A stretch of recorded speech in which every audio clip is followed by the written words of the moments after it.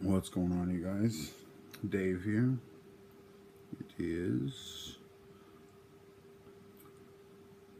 4:20 in the morning on, what is today? Today is Saturday. I made a video last night, and I'm going to redo it, I guess, because it would not upload. It took forever, and it just kept saying upload error. And then, so I tried to delete it, and it's been saying deleting upload for, I guess, about 12 hours now. So I'm just going to redo it again. This is a story about Nate Dog, my little brother. Me and him did some work for my mother's coworker, and they gave him a first-gen Honda, I believe, Accord wagon. Whatever it was, I know it was a wagon. But I'm pretty positive it was an Accord. And Nathan, I came home one day, and Nathan had turned this thing into a ricer. And it wasn't like a super nice car or anything. It was, the suspension had failed on it at one point, and they redid it, and blah, blah, blah. But Nathan turned it into a ricer. And when I say ricer, you have to understand Nathan. I guess you have to understand me too, because I'm a jokester and Nathan's a jokester, and Nate Dog decides he is going to turn it into a ricer. So he starts with, the first thing I notice when I open the garage is his spoiler. The spoiler is just a ridiculous wing, probably 2 or 3 feet off the back, made out of 2x4s.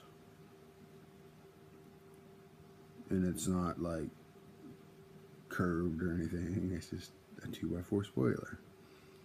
And then I start looking, and I notice the Folger can, the Folgers coffee can, you know, the giant coffee can, has a tailpipe. And then I notice the cardboard ground effects. And it's not just cardboard, it was cardboard and duct tape. So it was like a Japanese Texans ricer.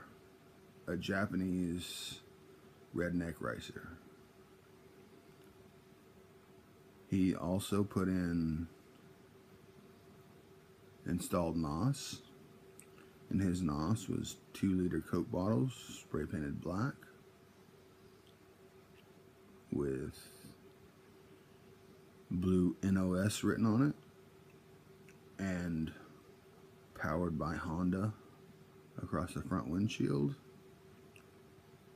I'm sure there's more, and I just can't think of it right now, but that was Nate Dogg's ricer. It was so funny. I was just thinking about it yesterday, and I just remembered it, you know. At one point, he did a photo shoot,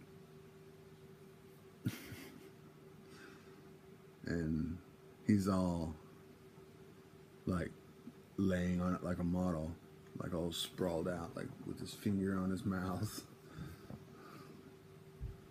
on the hood, and he's, you know, it was a funny story. Anyhow, that's all I really want to talk about. I actually wanted to tell this is from Ron White. I don't actually know the entire joke.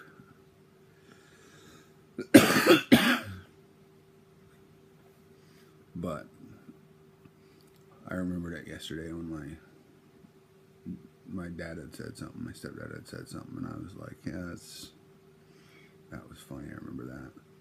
Ron White does a bit about, you know, those between 6 and 12 on the side of the diaper box. They're not lying about that. That's as many pounds as it'll hold.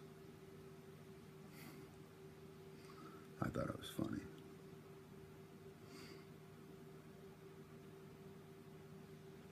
And then he also, during the same bit, he says, and you got to change those things at least once a day.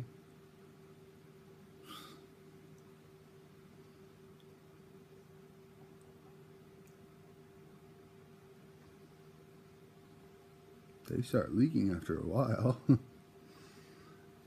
I thought it was funny. But anyhow, that's all I really want to talk about. It was just something I was thinking about yesterday. Made a video about, and then it failed to upload, so I figured I'd talk about it again. You guys have a wonderful day. Let's see, it's almost 4:25, or it's 4:25 in the morning. Sorry. I get all confused. Anyhow, so you guys go to bed better every day and smile more. And, you know, try to make somebody else's day better. Even if it's, you know, somebody in your family. It doesn't hurt anything. And you guys have an amazing day. If you want. And that's it. So, like, comment, subscribe, and share if you think somebody else would like it. You know, if you don't like it, just dislike it. And if you want to, you can tell me why.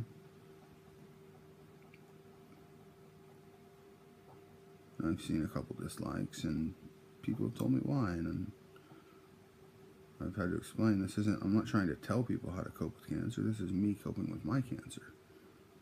And that's the main complaint is, you didn't say how to cope with cancer. I don't need to. I'm not a teacher. I'm trying to learn how to cope with cancer. But anyhow, thank you guys so much for watching my videos. You guys have an amazing day. Thank you guys.